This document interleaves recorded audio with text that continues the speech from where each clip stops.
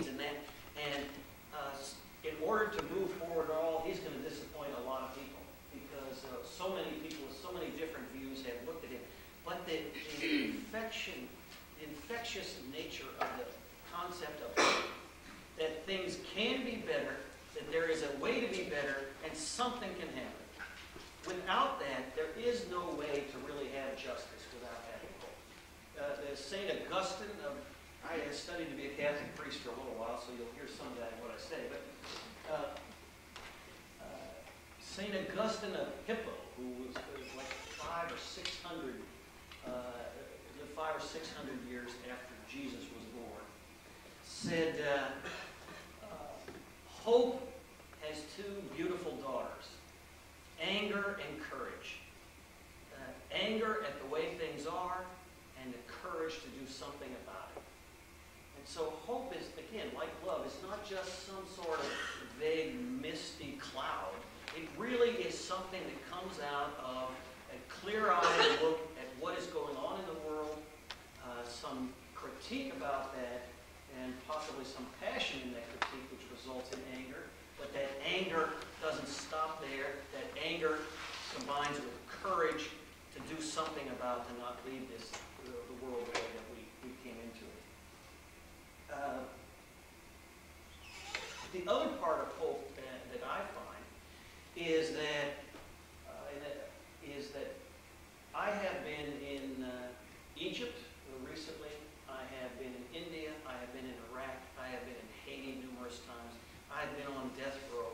I unfortunately watched a client of mine being executed on death row. I have seen places be bombed. I have seen people die. I've seen tragedy and oppression. But at the exact same point where the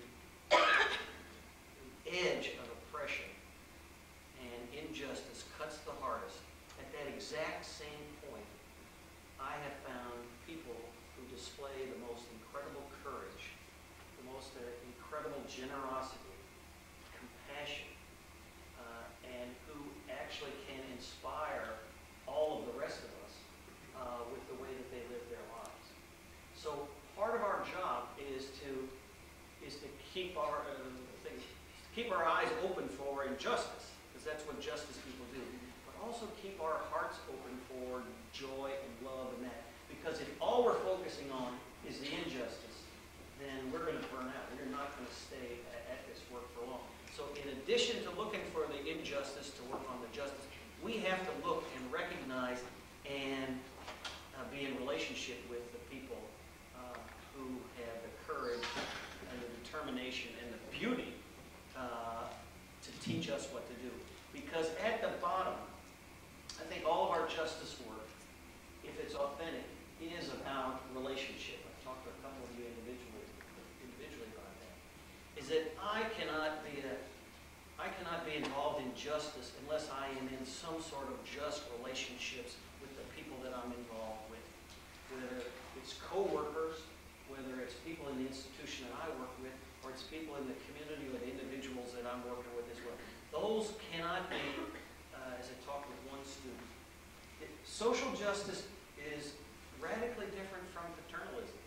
Social justice doesn't mean I know what's good for your community, so therefore I'm going to bring you this message or this gift that our community has brought.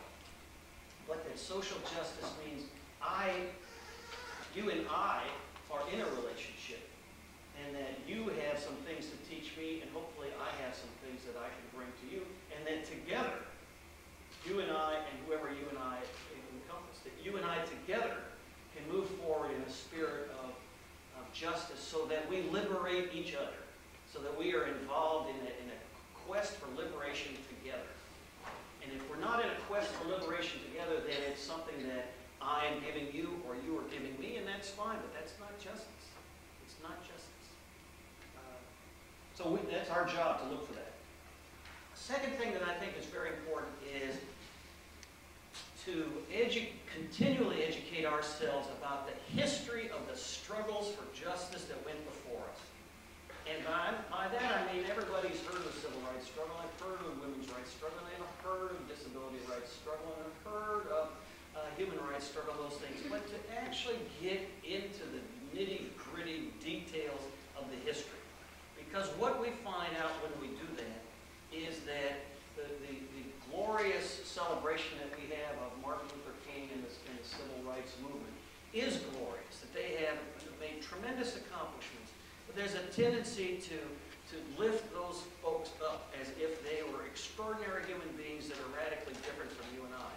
They are not, have not, were not, are not radically different than you and I. They are people that are subjected, and if you study their history, they fight over finances, they fight over who gets to have their picture on the cover of the magazine, who gets to claim credit for this event or that event, or who's the next person to be the lawyer that gets to argue before the Supreme Court, and that sort of thing. They have the same makeup as we do. They happen, however, by dedication, determination, creativity, and the like, they happen to have been on a journey towards justice with a number of other people who were on a journey towards justice at the same time. The civil rights movement, for example, was never a movement. What it was hundreds and hundreds of little movements that were happened at various times, happened to be in harmony with each other. The groups in New Orleans were not plotting strategy with the groups in Washington, D.C. most of the time. They were doing what seemed appropriate for them in their community. And then they saw that what was happening in other communities, they had lessons for each other, and that there were things that they could share, and that together they had a couple of common goals that they tried to overlap on. But that is what the movement is. The movement is made up of us. People like us that worked, that sacrificed, that dedicated, that were courageous, and like just the same as the people who are in this room or any community that we're involved in. So learning those histories, though, shows us, for example, as somebody said, how do you persuade somebody, a foundation, to give you a grant to work in a community, or give the community a grant to work on an issue that we know we won't have success for a year or something like that? And may just be failures. How do you suggest that people fund the idea of failure? And so, well, we have to understand that the history of justice, the history of success in justice, is for every success there are a dozen or more what some people might call failures, but we would call steps in the path, in the journey toward justice. The analogy that a community organizer used with me that's the best, I think, is this idea of a pot of room temperature water. That our goal is to bring that pot to boil. Okay, well, maybe we work at it for a certain amount of time and we bring it up to 120 degrees, and then that's the end of our contribution. Somebody else brings it from 120 to 160, and somebody else brings it up, but at some point it's going to boil. Okay? At what point do you figure out who made the contribution to what that happened? In our experience, usually what happened is the people who were there when it went from 210 to 220 something, that we claim the credit for making it boil, because it boiled while we were there. We were doing it, so obviously, no. As our time of silence at the beginning said, it boiled then, not just because of what we did, which is certainly important, but because of all the other people who worked so long to try to turn that heat up, and were unable to bring it to a boil, like participated in creating the circumstances for that. An abolitionist in 1820, if they worked for 10 years on abolition and died at that point, were they a failure? Did they die a failure? In one sense, they did. But in another sense, they paved the way. They created opportunities. They built a foundation that other people came along to build upon. So learning those histories of social justice struggles help us place our work in a proper context.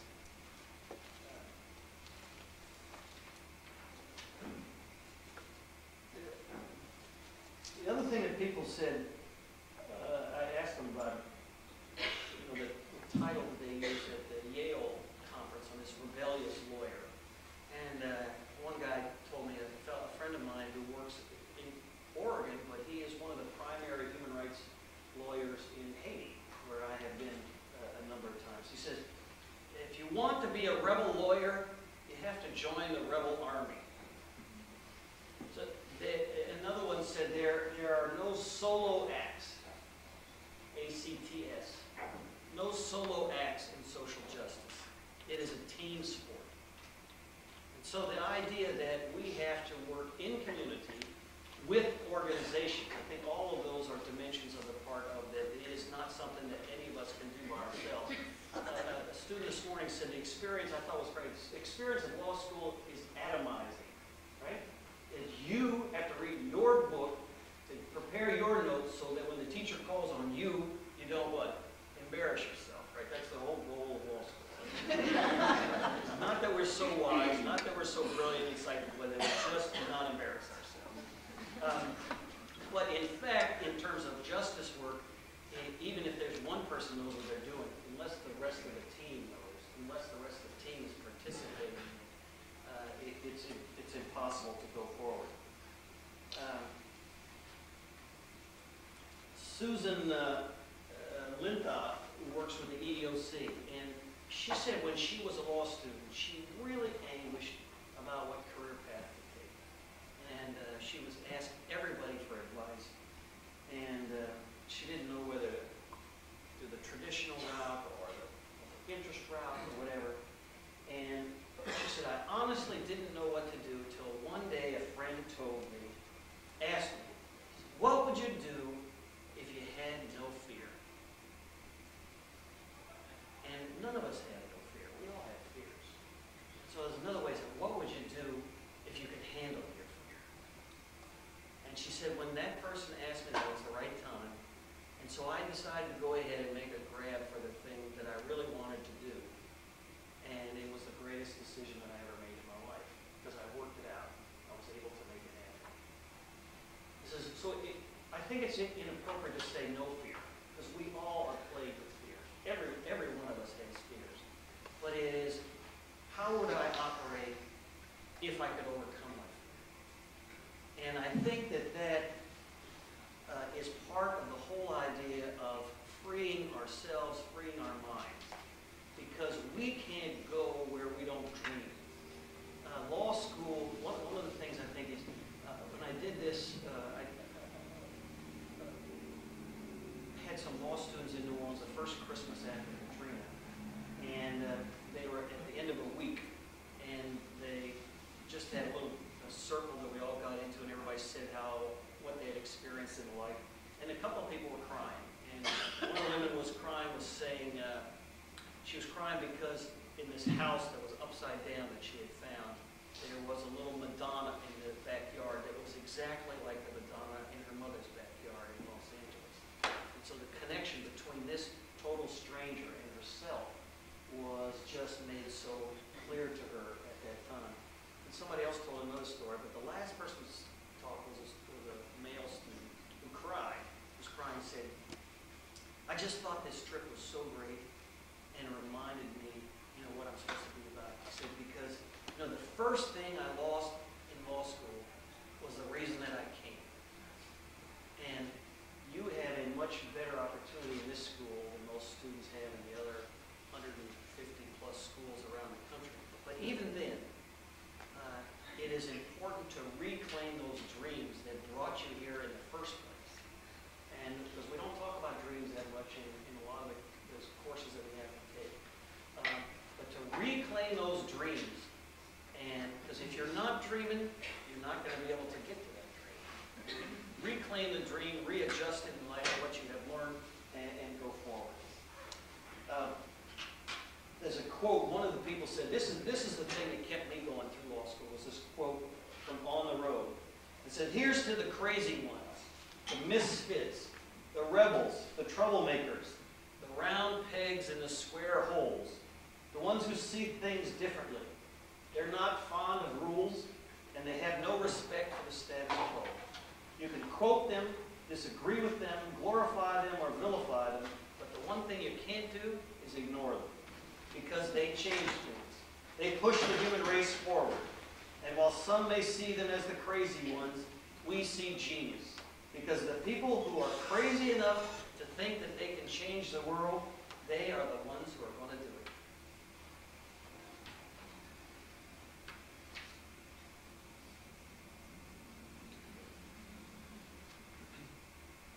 Another thing that a couple of people suggested to me is something that a word that we don't talk about in law school very much, is humility. mean, that's what, you know, because of who we are, why we came here, right?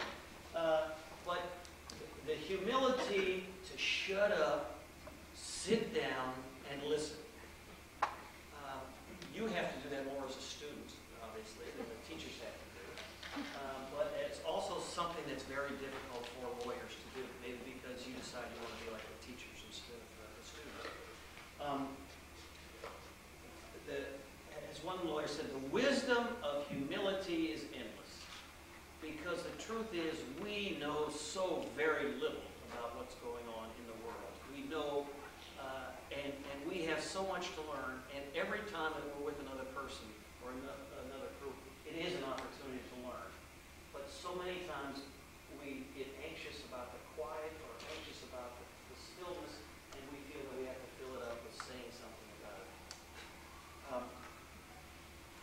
In my experience, I've been to law school, I've been to the university, I graduated at Purdue in the Midwest.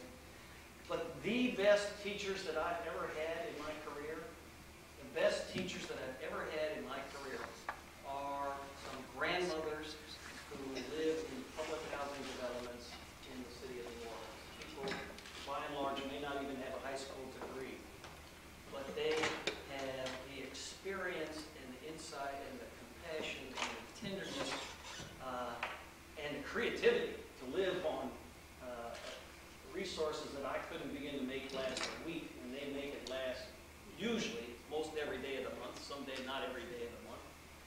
But those mothers and my relationships with them, the grandmothers, over my 30-year career, they have been the best teachers. I've learned a lot of skills from other people, but they have been the best teachers. So where we learn and who we learn from is something about that we have to find that out. It's not necessarily in a traditional place. One of my friends, one of my students who was a graduate said, Bill, make sure that everybody knows, in order to be a justice lawyer, you don't have to be an asshole. And I would have thought that we understood that already, but he made it a point. That was his big suggestion to me, so as his teacher, let's go back to the humility section. Others said it, a little less direct. One lawyer said that when I got my first job after law school, working in a battered women's shelter, the woman who was interviewing me told me that she wanted to work with me because she knew I would be comfortable sitting on the floor. And this was her suggestion to me, is that we have to be flexible enough in terms of what we're going to do, that we can't always think or act like a lawyer. Okay? We spend all this time in law school helping each other learn how to think like a lawyer. But there are parts of being a lawyer that we need to make optional in our lives as well. The insight, ability to analyze, to think, that is all critically important. But being a lawyer isn't how you dress, or where you dress, or where you sit, or how you sit. It is something else. One friend of mine said, here's my list of what a super lawyer would do. Volunteer to make the copies. Make phone calls. Ask lots of questions. Defer credit to coworkers. Understand that sometimes our friends know a lot more about law than we who are lawyers. Somebody who doesn't use a lot of Latin. Most of us. Everybody who switches their pads and notebooks to 8.5 by 11 or less. Makes enough coffee for everybody and buys the interns lunch. Some things that go against the status, really, is what it is. Status of being a lawyer. The privilege that we have as a result of going through this process. We are fortunate to go through it. We learn a lot through it. We have things to offer. But that does not confer upon us an ability to not be a contributor in the same way that everybody else is. And I think that's the message in terms of that.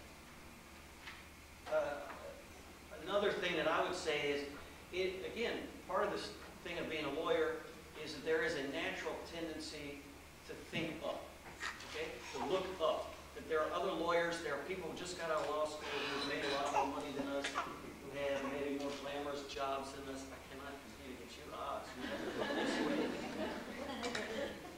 Woke up and you're ready. A thing that we call in liberation theology, a preferential option for the poor. Don't. We'll just stand over here. Oh. Not that you're boring, but. Competition is everything, right? A preferential option for the poor and oppressed. There's that thing about what you see depends on where you stand. So constant, in our society, in our culture, in that, is a constant looking up. Who's making more money? Who is more famous? Who has more impact? That stuff. As opposed to looking at who cleaned this room? You know? Who cooked this food that we have? Who's going to be cleaning this room, you know, tonight after we're all in another place? Who serves us our food? Who takes care of our kids? Who takes care of our parents? Who checked us out this morning when we got coffee or that sort of stuff? Who are the people that actually sort of keep the world running? And to understand that we can't, the preferential option for the poor and oppressed says that we can't talk about the top or the middle unless we're also talking about the people who are usually overlooked.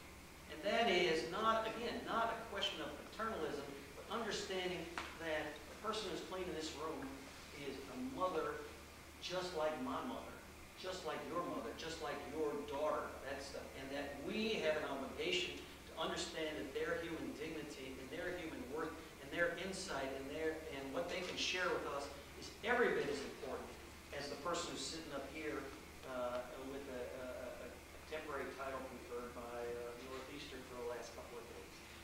And to understand that, that takes work. That takes a constant reorienting of ourselves away from the rich and the famous and away from looking to the top of the hill, but to look around us and understand who we are with and where we participate. Gandhi has this quote, and Gandhi said, "Think of the poorest person you have ever seen and ask if your next act will be of any use to them." It's not any use for them, any use to them. Is anything that we are going to do of use to the poorest people we know? And that's a great way to help make decisions, help to decide priorities and the like, again, in a way that has solidarity, not this paternalism of we know what's best for everybody else. And how do we find out? If we don't know what's best for the poor and oppressed, we don't know what's best for the people in Haiti because we don't know that many people, then what are we supposed to do about it? We don't look it up in a book to try and find it out. Oz is on my every word here now. We don't look it up in a book. We go to the people of Haiti and we ask them, what can we do together? What can I do? And what can you teach me? And so this option for the poor and oppressed means that we just constantly reevaluate. It doesn't do me much good to have a clock if I don't look at it. 2 or 3 things and I'll stop.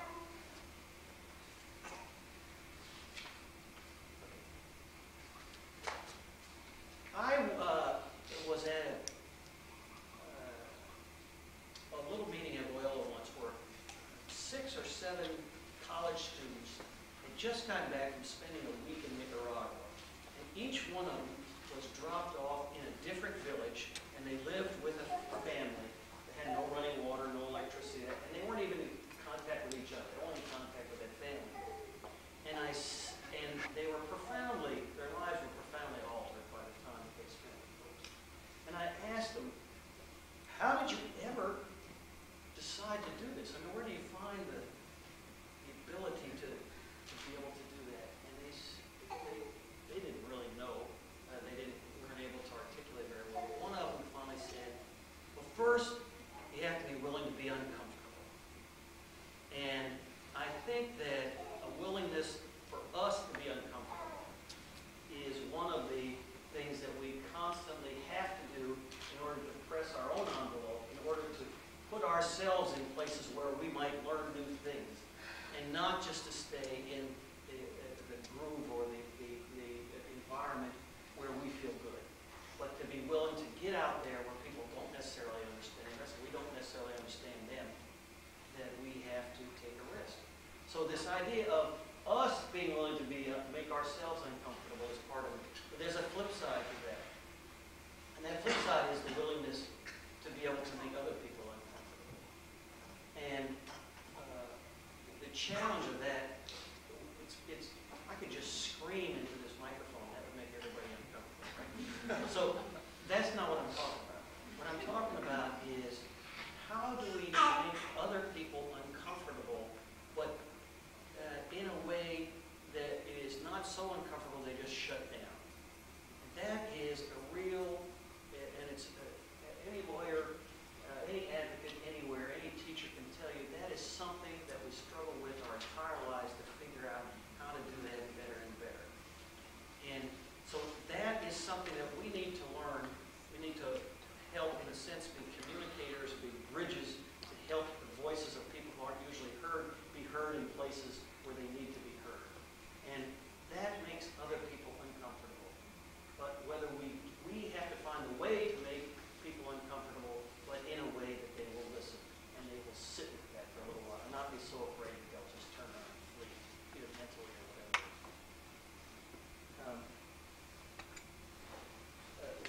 A person who works at Equal Justice Works said, I once asked a friend of mine for some career advice, and his response to me was stunning. He said, "You're holding yourself back. Be your best. Do more. Take risks." And there are times that we have to hold ourselves back, you know? But there are times that we need to take some risks, and we have to be willing to be uncomfortable.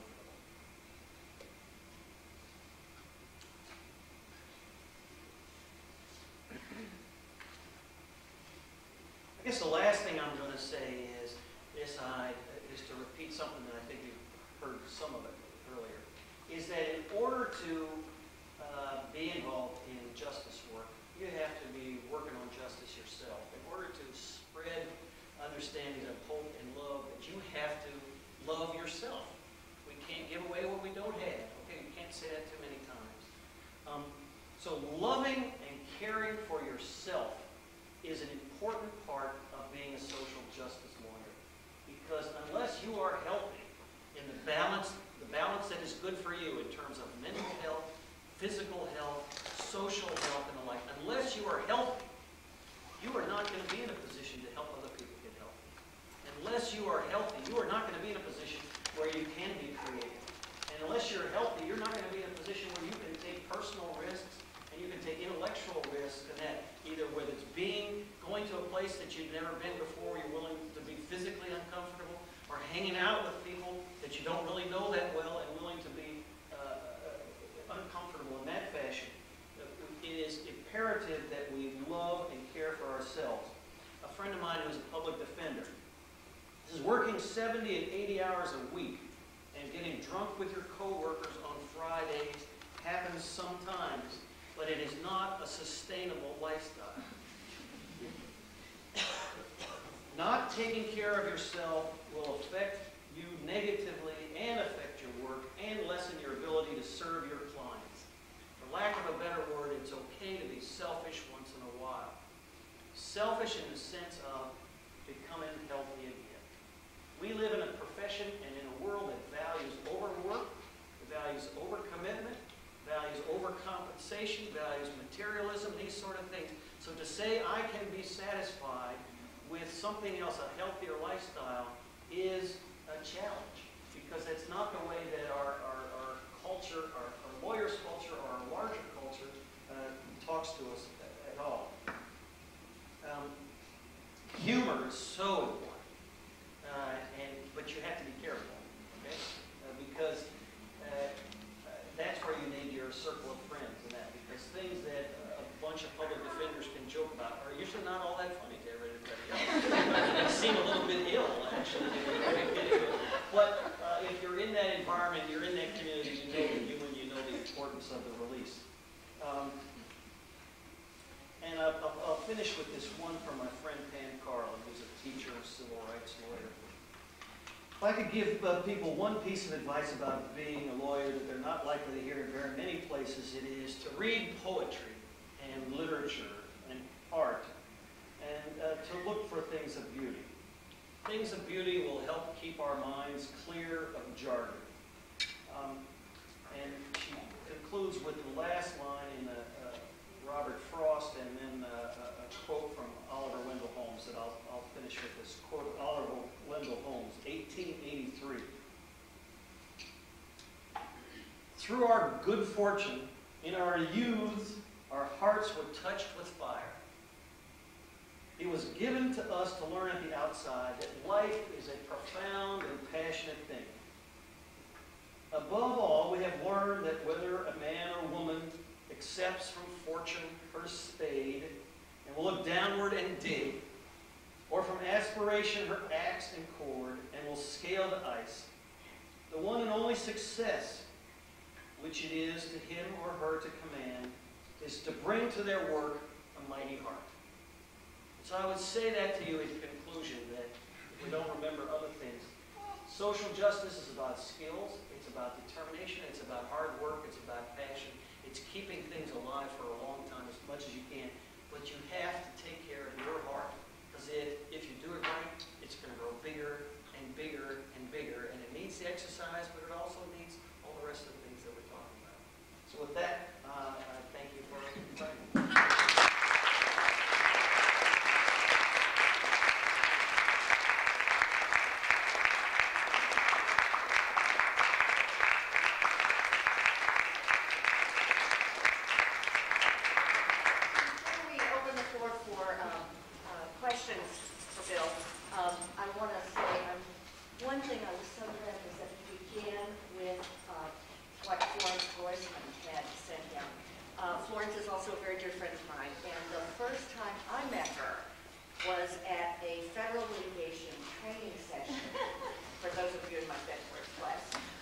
She was a trainor, I was a trainee, baby lawyer, and she was lecturing on 1983 causes of action while standing with her daughter Rachel on the table changing Rachel's diaper.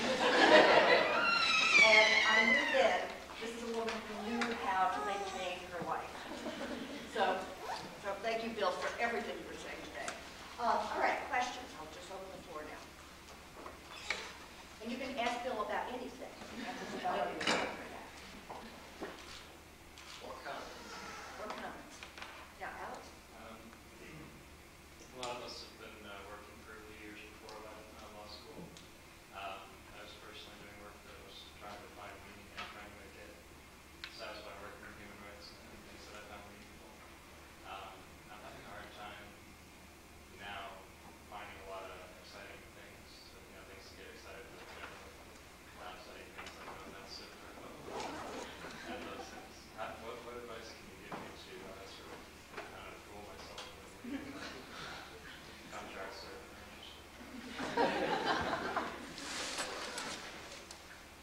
Well, clearly this isn't an answer that anybody can really give if you have time. But what I would say, in my law school career, there were many times that I found law school had disempowered me, had isolated me, and was taking me in a direction that I didn't want to go. And my teachers felt otherwise, obviously. So what I found is that I had to create some alternatives for myself to get the passion and the joy and the hope and the inspiration and that I was not finding in the casework and that. But I did find it in some volunteer work that I was doing. And the volunteer work showed me, it kept pulling me through law school to show me why it was important that I continue so that I could rejoin these people that I had separated from in some cases in order to go to law school. Because that first semester, I don't know what year you are, you might be a 1L, two semester. The first semester is so all-encompassing. It pulls everything that we have in terms of our ability to memorize, to understand new words, new languages, new concepts, and that's fine for an intellectual challenge for a couple of months. But you come to the second semester and you start going through that again, it's often not enough. And if it's not enough, I have found that the best thing is to reach out beyond law school. You're fortunate because in the second and third year you have the opportunity to do these magnificent learning experiences. But in 1L, for the second semester, you have to start now. You can't wait for the second year to do it because of what you need. And there are people who need you even if it's for 5 hours a week or 6 hours a week, whatever you can give. In my experience, those are the things that kept me sane and kept it possible for me to continue the grind after that first semester.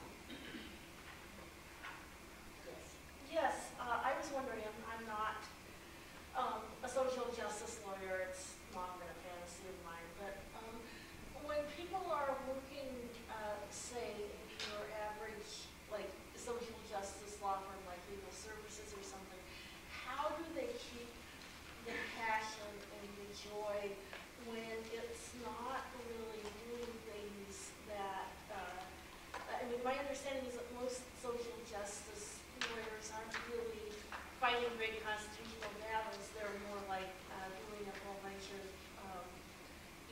SSI appeals or trying to keep a bunch of people from getting evicted, and it's one of these stupid cases after another, arguing with the same types of slumlords over and over again, or the same types of bureaucrats over and over again. And, how do they keep from feeling that they're just on a treadmill? That's a question that plagues all of us all the time. And I think that's the challenge. For many of us, I've spent many years doing that, and cumulatively many years doing that, because even now when I do bigger challenges to try to restructure something, there are still people getting evicted on the side. There are still people whose children are being thrown into jail. There are people whose utilities are being cut off, people who are calling for help and that. And I do not personally, and this is something I think people have to work out for themselves, but there was a time when I saw individual work as significantly different from institutional change. But I think that my experience is they're much more integrated than I thought when I started becoming a lawyer. Because for every institutional change and structural change, that is made up of hundreds or thousands or tens of thousands of individuals who have those experiences. And there are some lawyers who say, all I want to do is the structural institutional reform. I don't want to deal with one-on-one sort of charity cases. I know it's the thing, the difference between, some people call it the difference between charity and justice. This individual stuff is charity and other stuff is justice. And I think that's a false division. And I find that there are many times when the work, the structural or class action or big or legislative work that we're doing is actually failing again and again and again. And the only way to be able to succeed as a lawyer and to continue is by learning from the individual grandmother or the individual client that we are able to help by working with them, understanding their lives, the challenges that they're up against, and hopefully being able to assist them. I was with one student, I don't know if they're in here or not, they saying they didn't know what they could do in that, and they just won a very important unemployment compensation case for somebody who hasn't had a job or a check since sometime in the fall. That may not seem like law reform, but in terms of that person, their children, that family, and probably the extended family who's been taking care of that person since then, that is a big step forward in terms of social justice. So I think it is a combination of looking for the diamonds and the jewels and the things that are there with whatever we're doing, but also at the same time trying to get some balance between working on individual things and working on the more systemic things that create the individual problem. And it's an ongoing challenge, and each one of us strikes at a slightly different balance, I think. And Lucy, why don't you answer that as well, because you've had plenty of experiences with all of them. No, I agree completely with what you said. I do not have a dichotomy between individual work and systemic work. I think they are completely merged, one and the same in many ways. Yeah. But that is not, I don't know for Lucy, but for me, that was not the way I always thought. That's right. Is that I had in my head, and maybe I don't know where I this box contained what social justice lawyering was. And unless I got in that box, it wasn't social justice lawyering. And what I have found out in the years that go by is that not only is it just not that box, the box is so large, in fact, maybe it's not even a box, is that there is no limit to the way that people can bring about justice in this world. Some of us have the gift and the excitement to do it individually. Some of us have the gift and excitement to do it a different way. Many of us have to do a variety of approaches, but all of those things are good. I know when I started law school, I wouldn't have believed it, but a number of years ago, a woman came to me, she says, I am so passionate about social justice, but I can't find anybody to mentor me. And I said, well, tell me, she lived on the West Coast. She said, yeah, because I'm an expert in tax, and I want to do social justice tax work. And I was at a loss for words, really, because that, social justice tax work is not, the local words don't always go together. The people that I hang around with. But the more I thought about it, is this, and did just a little bit of research, there's tremendous needs for people who can understand the tax system. They can also bring to bear the issues of justice, even just to translate that for the rest of us who don't understand the tax system. We can say, you know that this change is occurring that is going to directly impact people who are working full-time, or people trying to get their first house, or people trying to go into bankruptcy to get rid of A, B, C, and D. And I don't know that because that's not my world. So I think as my experiences have grown, so has my understanding that there is no one social justice job. And there is, in a sense, I don't think there really is it probably is, but there are few jobs that can't become social justice jobs because of what you do in that job. Not that that's the way everybody else is doing it, but because of what you do. And that goes back to this thing, don't let anybody tell you that you can't do that dream that brought you to law school. One of the unfortunate side effects of law school is there are fewer people with dreams that leave than showed up in the beginning. Okay? That's of every law school. This law school probably does a better job than most, but it is true that the process of legal education shrinks people's goals of dreams. And I don't know exactly why. I have some guesses, and I'm sure you have some guesses too. But don't let anybody tell you you can't do that dream that brought you here. And even though you haven't seen anybody else that has done it, you can do it. And then you'll be talking about it and explaining it to everybody else. Yeah, Lorena? I understand obviously there's sort of a lot of social justice battles to be won all over the place in any shape or form. And one of the problems I'm sort of dealing with is I'm passionate about a lot of things. Sort of being in law school, and I'm involved with more options and things that you can do with your brain and really starting to understand it.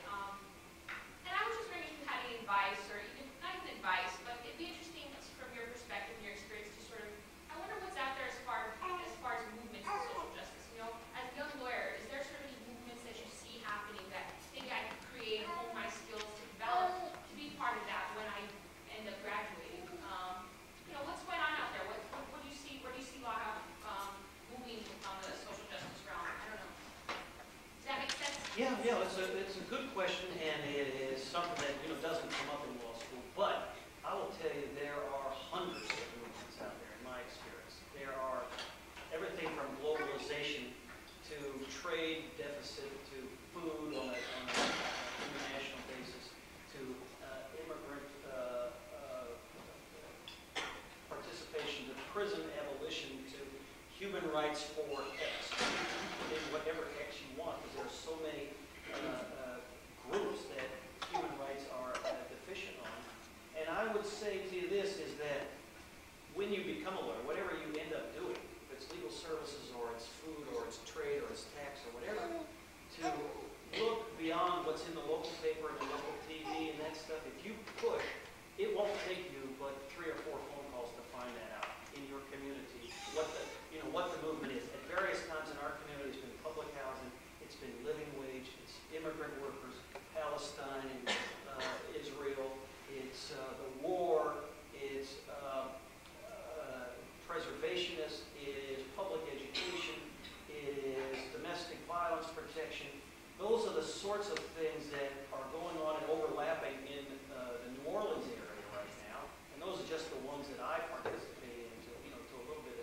I do think in terms of this thing, there is no solo social justice act, that by participating in those movements, and participating meaning not, I show up, I'm a lawyer, what can I do for you? But look, I am a lawyer, but I'm also interested in justice. I'm interested in accompanying this group and you as you find out new things so I can become more educated on it and become one of the people in the group in a relationship that you will have many opportunities of people to share stuff with you that you will learn, and they will have many opportunities to get stuff from you in return. So I think it's a very important question, very important thing to do in your career as a lawyer, and even before then, if it's at all possible.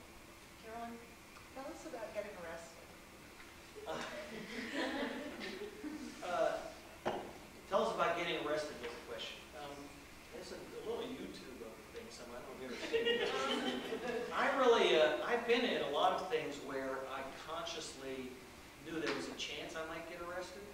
Where I was helping other people who were engaging in civil disobedience, and maybe I was too close to the line myself or a little bit over. But when I got arrested, for those of you who don't know, it's a year ago last December, there was a sort of a spontaneous protest in the city council of New Orleans when, again, these wild grandmothers, about 25 of them showed up and asked to be put on the agenda to talk about the impending demolition of their homes. And the council didn't want to even put it on the agenda, and the folks stayed and that sort of stuff. And then they said, okay, we'll put it on the agenda. They'll give you 15 minutes. They gave 15 minutes, and all they did was let people speak into the microphone. They had no response whatsoever. Nobody made a single response.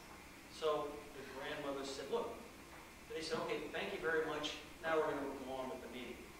And one of the grandmothers said, oh, no, you're not. These are our homes.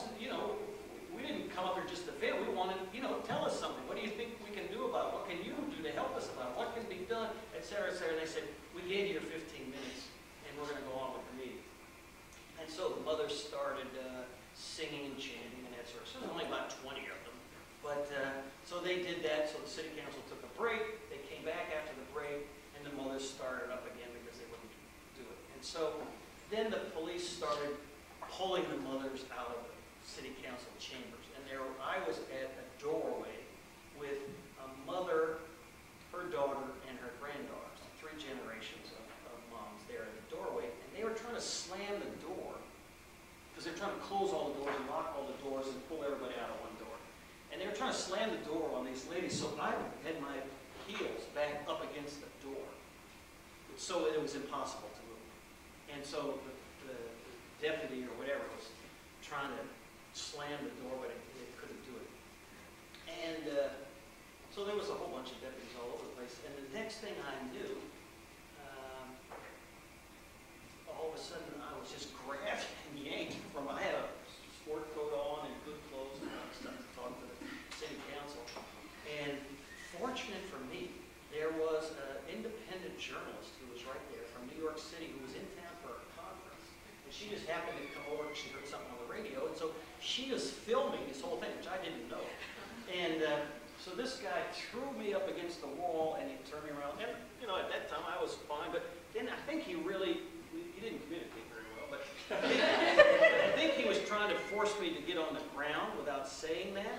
And I had on my good clothes, and I didn't want to get them all dirty. And, this all happened in just a couple of seconds, but ultimately he handcuffed me behind my back and took me out into a temporary police building that they had outside, because after Katrina we had so many temporary buildings. And he said, I'm going to arrest you. And I said, well, look, even if you're going to arrest me, don't worry, I'm not going to sue you for this. And I thought I was being nice, but he thought I wasn't. So he went ahead and started writing out a citation for me. And all these people, by this time, people had come from all over the city to be a part of this protest. There's maybe 100 people out there now. So all of a sudden, we're in this little temporary building, and the building starts shaking, and my friends and clients are outside saying, unless you release Bill, we're going to turn this building over. And I go, no, I'm in the building. Get another tactic, please. But ultimately, they released me. The officer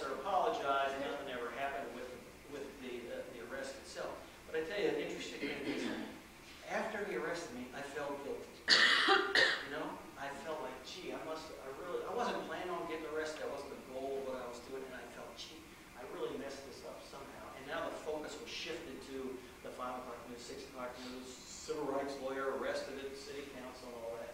And I went out, and people were so wonderful to me when I went out. You know, they just grabbed me and hugged me and cried. They were crying and all this other stuff. Said, you know, arrest me, don't arrest our lawyer.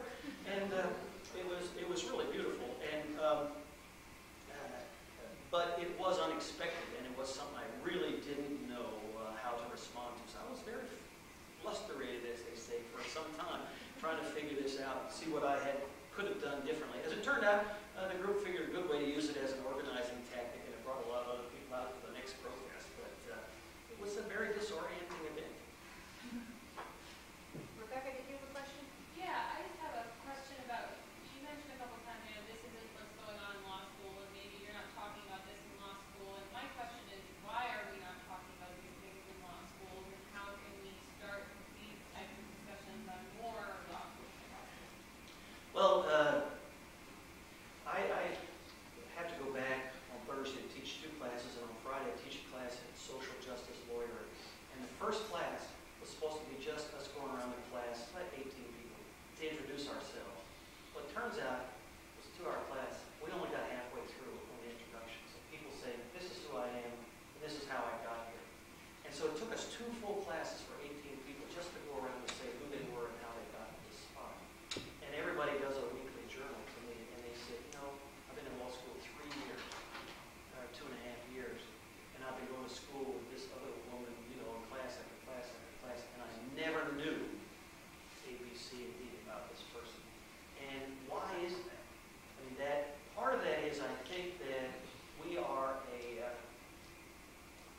project-oriented profession, an outcome-oriented profession. What is the most important outcome out of law school in terms of what it should be is wisdom, passion, understanding, insight in that. But what it actually is, how are law schools compared to one another? You know, in this day of comparison shopping and that, we're a couple of things. One is the bar. You know, how many people pass the bar? So a lot of our focus in law school is training people so they can learn enough to be able to pass the bar.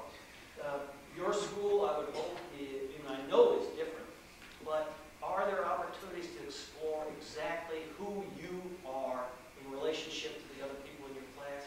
I'm sure there are not, because it takes a huge investment of time and effort. But what I would say to you, again, is some things we shouldn't look to others to do for us. I mean, it would be nice if they did, but if they don't do it, it's our job to create that on our own. And I know that from talking with 20 or 25 people in this school, I know that there's at least 20 or 25 people who would like to have that conversation. There might be a lot more. So if there's not room for it in the class, and then it's really part of our health obligation to be able to set that up and give some, create some space for that to happen. I don't know if you had a different response to that. The guy behind Carolyn.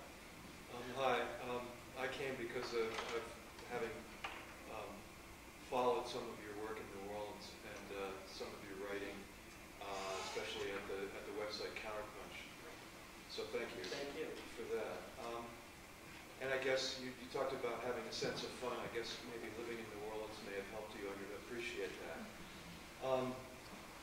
I guess I wanted to ask you if you'd talk a little more about how that struggle how it went and how it has continued in New Orleans, especially as it relates to the fight over public housing.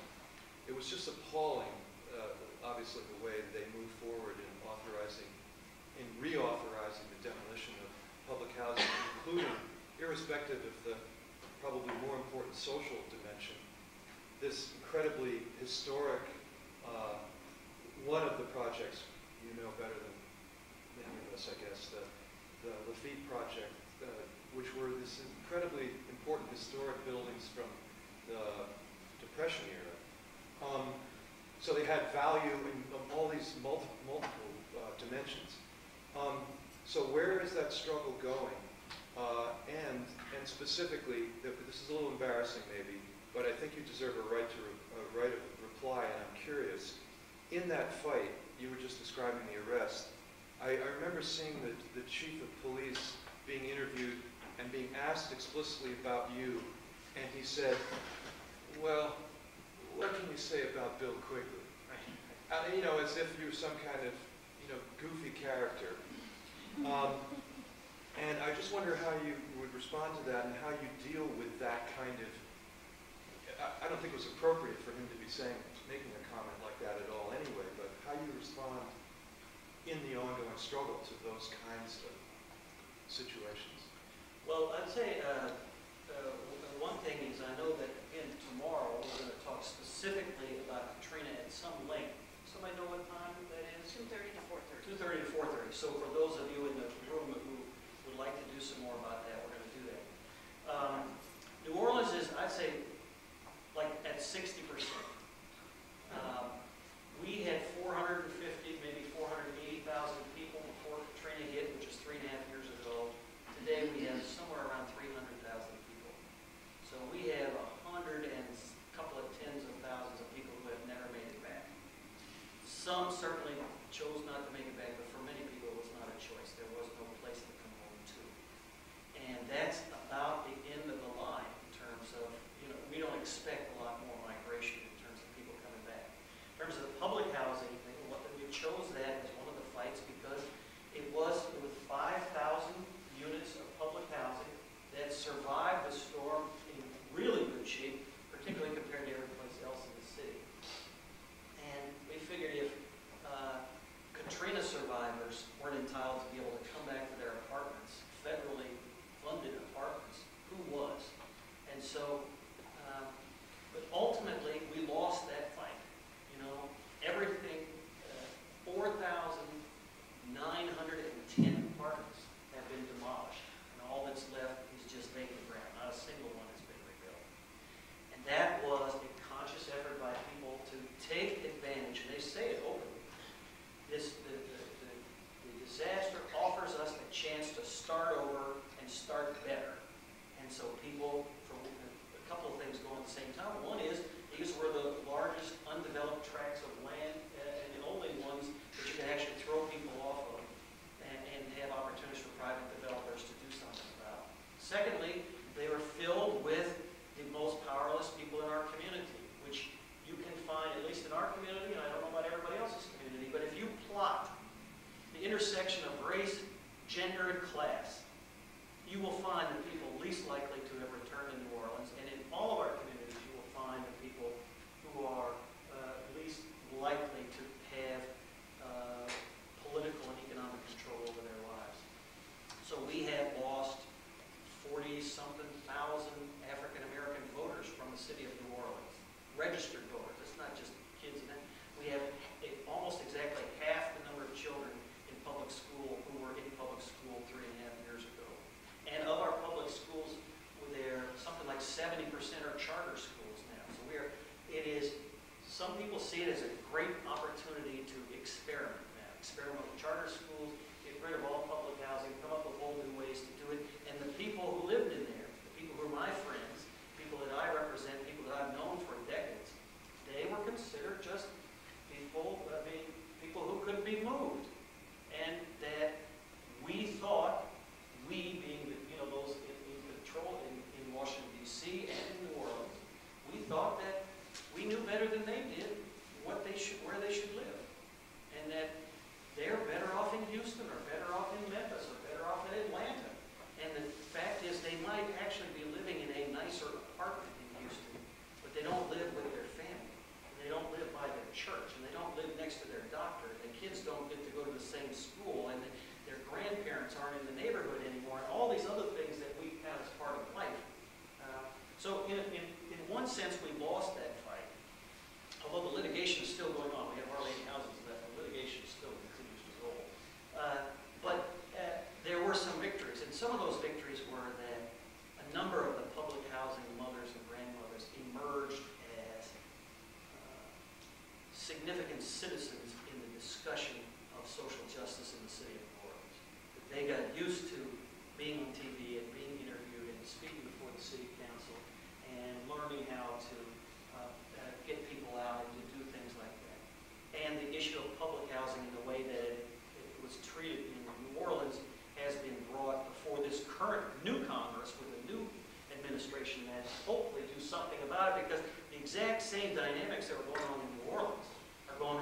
every city in the country, but it didn't happen on one weekend, and it didn't happen to 5,000 units all at the same time. They'll isolate one neighborhood and depopulate that and then get rid of that. So it does offer, in a good sense, it does offer, the disaster offers us a lens, a way to look at the way money and decision-making is done in our name in the United States. And we still have a long way to go with that.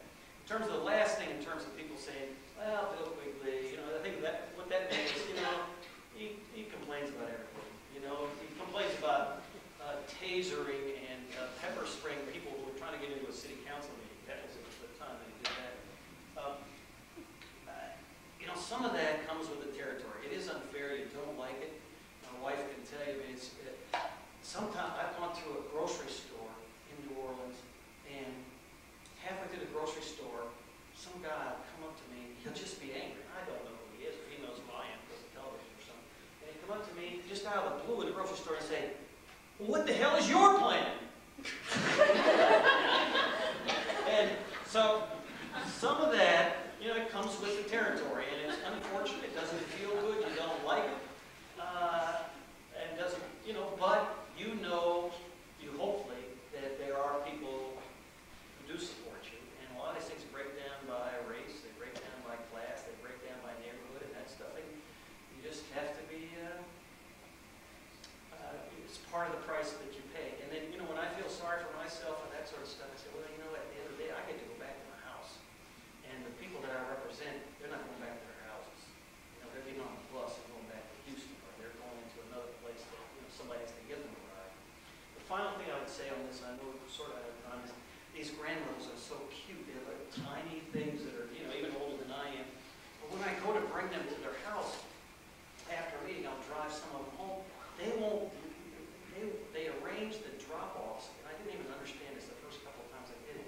They arrange where I'm going to drop 2 or 3 of them off in such a way that I am not left by myself in a bad neighborhood at the end of the drop-off. So they will say, well, go take her home first, and then you can come back and leave me, and that sort of stuff. But they are very protective of me, even though they half my size and everything else. But they're very protective and want to make sure that little old Bill can figure out a way to get home. So their love and protection and advocacy for me is, something that is really awesome, and it gives you a lot of energy to fight with them, no matter what the chief of police or other people might say. Thank you so much, Bill.